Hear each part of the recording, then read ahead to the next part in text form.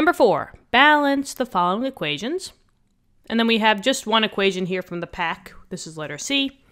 We have Pb solid, so lead, plus H2O liquid, plus O2 gas will yield or produce PbOH2 solid. I'm just going to rewrite the equation because they really didn't give me a lot of room to write down what I got to write down. So I'm just going to rewrite this. Pb plus H2O plus O2 will yield or produce PbOH2. Let's just center this because we like everything nice and neat. Works for my brain. And now when we're balancing equations, remember we like to write that chart. It's a two-tiered chart. Two-tiered chart. Okay, yep. I can't speak English, but that's okay. Reactants on the left side and products on the right side. The reactants is everything on the left side of that yield sign, the arrow, and the products is literally everything on the right side of that yield sign. List your individual elements. So just focus on one side. On the reactant side, I have a lead, I got a Pb element, I got an H, and then I have oxygen, and I have more oxygen. So the only elements that we have are Pb, H, and O. You won't write O and O. That will get confusing, even though they come up twice. Just categorize it as one oxygen. And then, whatever you write down over here, just put on the other side. Cool. Because whatever elements that you have on this side, you have to have on this side. Now we go back to the equation, and we just write down how many we have of each. Well, here I have just one Pb, so literally one. In H2O, I have 2 hydrogens, so I have to write a 2 here. And then for the total number of oxygens, I have 1 oxygen here, right? There was no subscript, no nothing. So there was 1 oxygen in this compound plus 2 oxygens on this molecule. So you have a total of 1 plus 2 is 3. So I have 3 total oxygens. Now, let's just say how many we have on this side. Pb, you only have 1 of these. The 2 over here only goes for the elements in the parenthesis, not outside the parenthesis. So I have 1 Pb.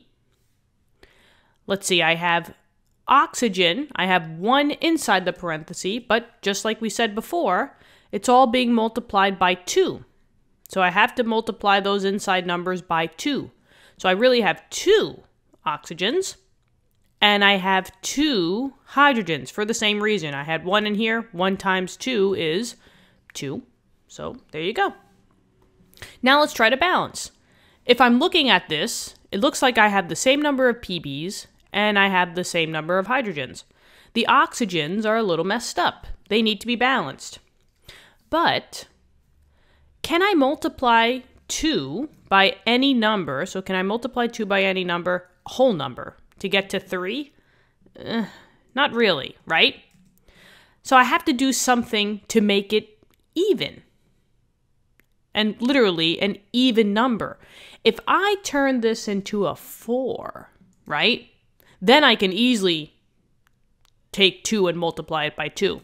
It seems like this side is the problem, because I have an odd number here and an even number here. Anytime you multiply by an even number, you're always going to get an even number.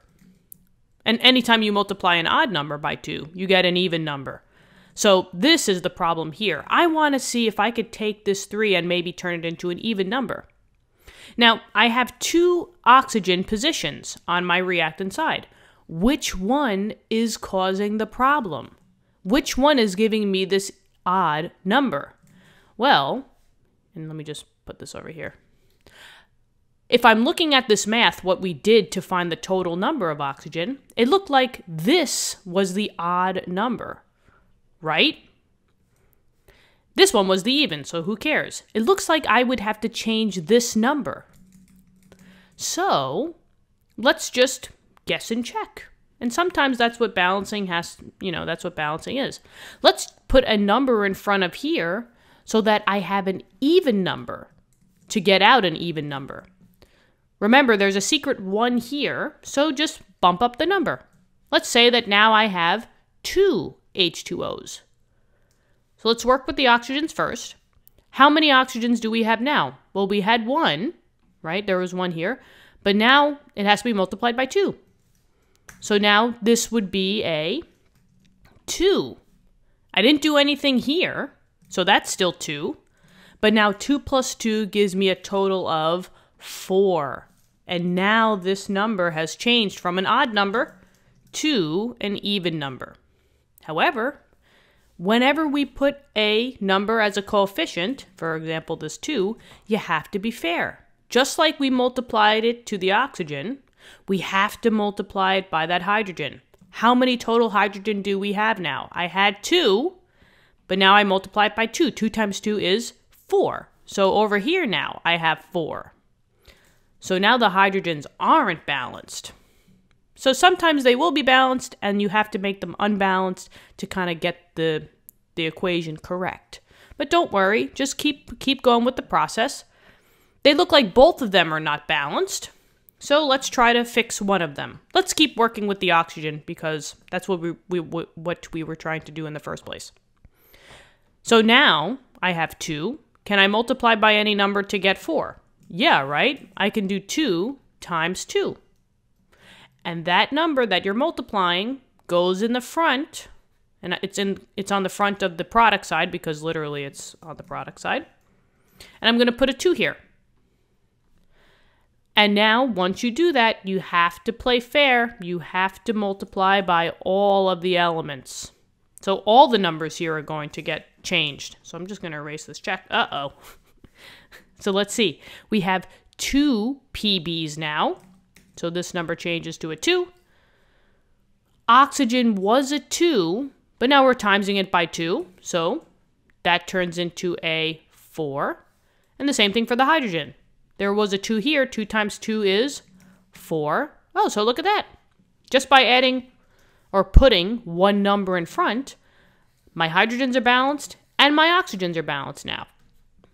But now the problem is the lead, the PB. But let's see. Can I multiply 1 by any number to get to 2? Yeah, I can. 1 times 2.